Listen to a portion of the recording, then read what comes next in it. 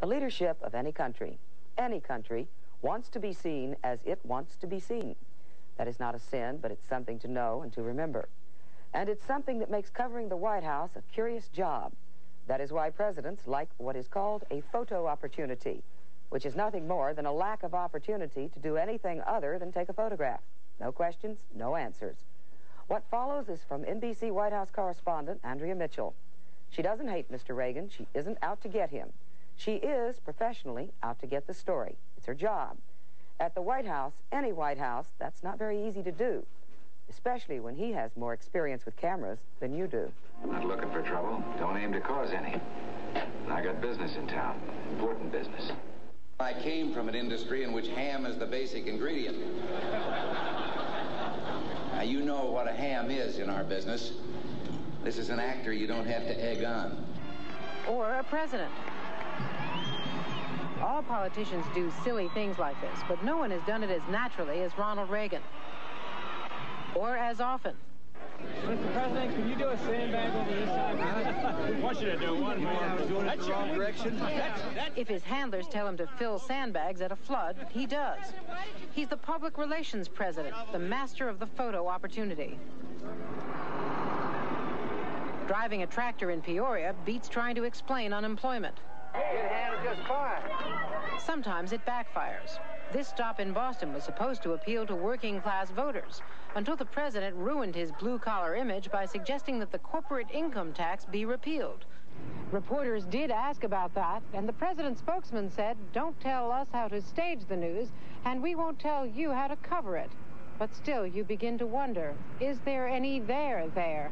Or is there life after the photo op? 17 inches of classic. Do we have a president or an actor playing commander-in-chief? No one is better at delivering a set speech. With a teleprompter, he can explain arms control. But without a script, the stuff gets awfully complicated. I don't know, but what maybe you haven't gotten into the area that I'm going to turn over to the, to the Secretary of Defense. Because the silos will be hard. Yes. How much does he know? Privately, his aides say not very much. He's smart, they say, but lazy. When he does try to explain things, they try to cut him off. Might be well to point out that the increase in defense spending, we have more than cut in half the increase over the projected. Or find a way to take our eye off the ball. And we are holding it to 7%. Not one of the finer moments in journalism. When the networks complained about being tricked into carrying a not very newsworthy event, one White House official grumbled they want to run their game shows instead of our game shows. Stand by your man. For an even lighter touch, the White House turns occasionally to entertainers. Show business meets show business. When all else fails, the show goes on the road. But next time, let him get some rest. That was only a warm-up for the greatest staged event of all time, the Gipper staring down the commies at the DMZ. It also gave him a chance to take a shot at the scene below, the North Korean outpost the GIs call Propaganda Village. Looks like a Hollywood backlot.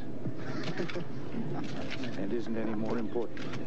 Unlike the White House backdrop, as the man said, you know what ham is in our business. You will never see me hit another puck again. Andrea Mitchell, NBC News at the White House.